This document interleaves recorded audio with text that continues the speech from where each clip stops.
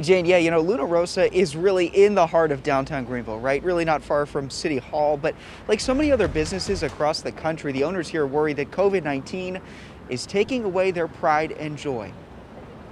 The concept here was really to open up a place that we would treat you like a home. And for 13 years, downtown Greenville has been home to Luna Rosa. In early 2020, the family-owned restaurant added enhancements like this outdoor patio.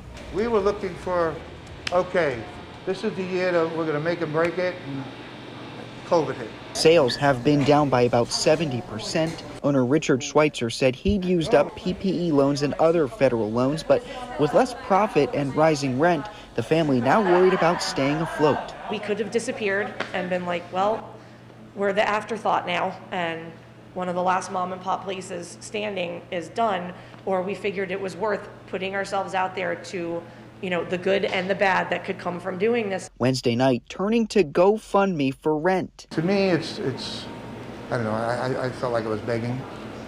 It's just not our MO, but in order to stay open, it almost became a necessity. Less than 24 hours later, more than $11,000 raised, half of the $22,000 goal. Last night, my daughter came into the bedroom and said, "Oh my God, Dad, the first donation was $1,000. I said, "What?" I mean, I sat there like teary-eyed. I'm like, $1,000, that's a lot of money. Some regular customers back the next day. They're a family and they work hard. They are in this together.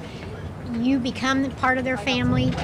Their patrons are part of their family. The support here has been beyond our wildest dreams, quite frankly.